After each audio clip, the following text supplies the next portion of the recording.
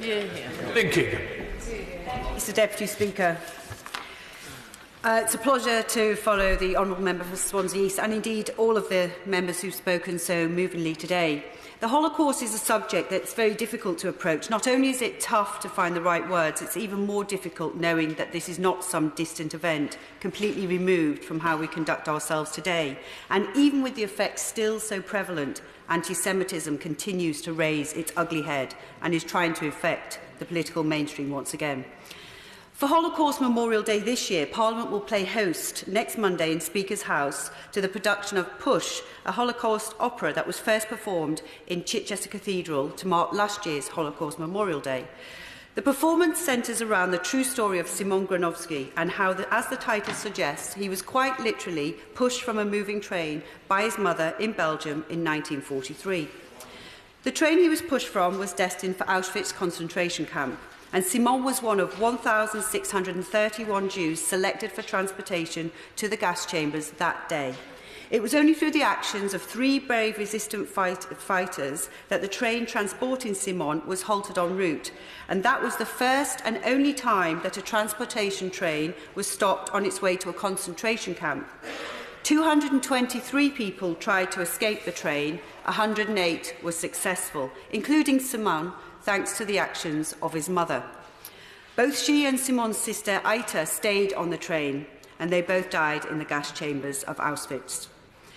We have the honour and privilege of welcoming Szymon to the House when Howard Moody and his choir put on the production next Monday in Speaker's House.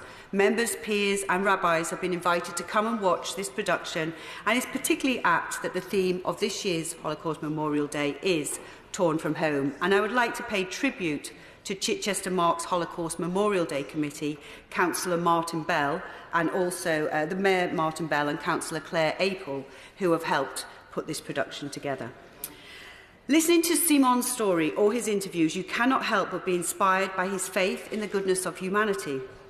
In the years that followed the war, the collaborator who put him and his family on that train was racked with guilt. As he lay on his deathbed, he asked Szymon for his forgiveness, and Szymon, in an act of astonishing humanity, forgave him. The Holocaust has shown the darkest, cruelest aspects of human character, and I saw this for myself when I visited Yad Vashem. I was so moved by the actions of complete strangers who risked their own lives to keep Jewish people safe from the Nazis and who are all remembered there. The mass graves of Auschwitz and all the concentration camps marked the end of a gradual process.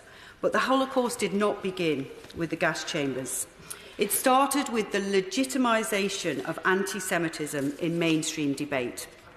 It was instigated by making different wrong. The fact that Dr. Joseph Goebbels and the Nazis were able to spin lies and manipulate the fact to legitimise their racist, tyrannical agenda should serve to a warning to us all today. The Nazis learned how to make the most of the new media capability of the day, the radio. And this is happening again in so many ways. The advent of fake news on social media platforms today is a chilling echo of how a lie can be halfway around the world before the truth has its shoes on. The Holocaust began with hate speeches and radio broadcasts. It then developed into legal discrimination against Jewish people through the so-called Nuremberg laws. Permission was given for violence to be visited on Jewish minorities across Europe. It was incentivised by the Nazis, who offered rewards for betraying Jews in hiding before stealing their property. It ended with the final solution, the gas chambers of the concentration camps. We in this chamber today have something that Jewish people and other minorities didn't have during this period, a voice. We must use it and retell their stories, and to ensure that we call out anti-Semitism wherever we find it, to make sure that this tragedy never happens again. But Szymon's story shows us that we can be better as human beings, that humanity, freedom, tolerance, forgiveness and respect are noble values that each one of us in this House has a duty to uphold. Thank you.